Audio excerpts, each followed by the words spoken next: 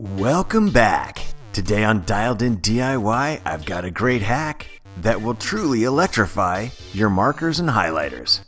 Yes, today we're truly going to put the light in the highlighter. And yeah, I do mean that quite literally as you look at the list of parts that you're going to need here.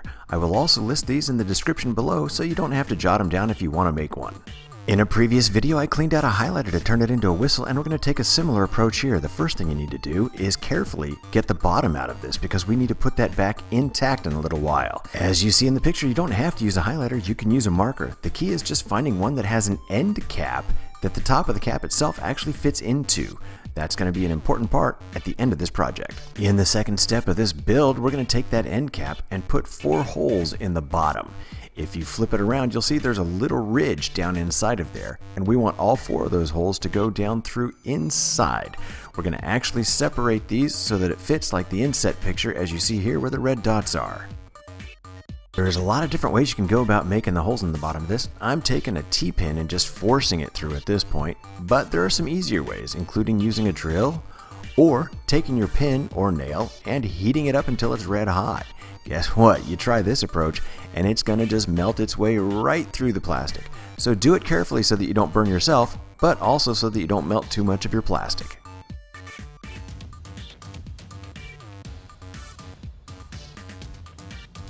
We've got a great little quick step to prepare the wires. You just twist them around a nail like this and you can actually form a coil out of it.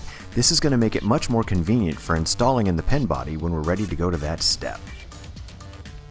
Now you want to take one of the green wires where you left about 2 inches of that 8-inch wire stripped at the end. Feed one of those wires up through one of the holes, around and back down through the other. Then take some pliers and put a little crimp in that. All you want it to do is stick up above the bottom of the inset of that bottom cap. Once you've got it through there, go ahead and twist it back. You need this wire to make a good connection, and you're going to need to make sure that it stays out of the way of the other green wire, which you're going to slide in right next to it in the exact same way.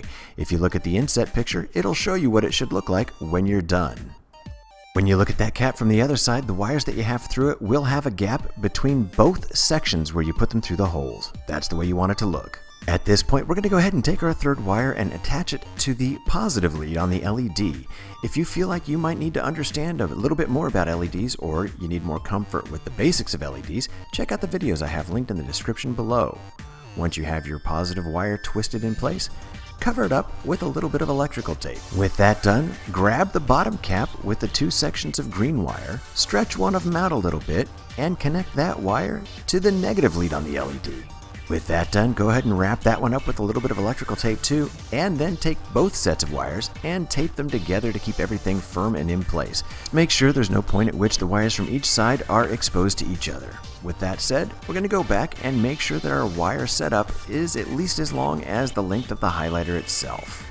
Now we're taping 2 button cell batteries together. Each is 1.5 volt, and because we're putting them positive to negative, it's going to add up the voltage to a total of 3 volts, which is perfect for the LED that I'm using. Since we'll be taping the wires directly to the battery, I like to add a few extra little crimps into them to increase the surface area in contact with the battery. That makes sure that it doesn't jiggle loose a little bit, and then I bend it over in an L shape at the end and put that over the edge of the battery. That way it doesn't pull free very easily. Laying the positive lead wire across the positive side of the battery and the negative to the negative, we hold everything in place and then take a little bit more electrical tape and just wrap it firmly around there. The nice thing about electrical tape is you can stretch it a little bit, which gives it a nice snug fit. We can then go back and take the screwdriver and make a contact point between the 2 wires that go in that end cap and make sure that everything lights up. This is where you get to see why I like to use solid core wire for a project like this, because as you put this down inside the pen body, you'll notice you want the wires to stay stiff and hold that LED pointed right at the open end of the body of the marker itself. This way you can get it positioned well and aim that LED right out the tip. That's how you're going to get the best bright shine. You remember how when we tested it, all we had to do was make a contact between the 2 wires in that end cap to make everything work. Well, we're going to turn the basic cap of the pen into our connection, and we're going to do that with a little bit of foil tape. I picked up mine at Harbor Freight, but I've also seen it in all hardware stores and even the dollar store. This foil tape operates much like a sticker, which means it has a covering on the back that you have to remove to expose the adhesive part. Put the adhesive part down inside and then push it against the inside of the cap and fold it back a little bit. This is going to make it a bit thicker on the inside of the cap, so if it is a snug fit to begin with, when you put it on the bottom of the marker, you may want to sand down the inside of the cap just a little bit before you put the tape in place.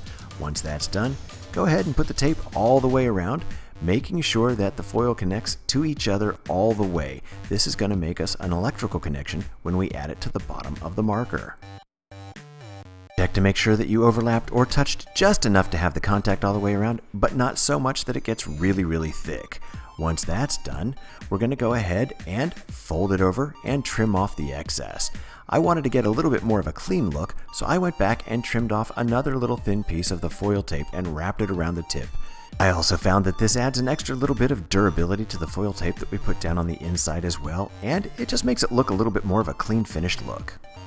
To fire this bad boy up, all you have to do is take that pen cap and push it in the bottom. At first it's going to be a little stiff, but it'll eventually loosen up a little bit. But once it makes contacts with those wires in the bottom, it's going to turn on. And what do you know? You get one heck of a good spot of light out of the tip, plus the color of the marker itself gives a nice glow off to the sides. I was really pleased with the way this came out. After this build, you quite literally have a pen light. You can even have fun changing it up with some different colors of LEDs and working with different degrees of brightness of LEDs. Have fun! Thank you for watching. Please press like and then subscribe. There will be more dialed in DIY to come.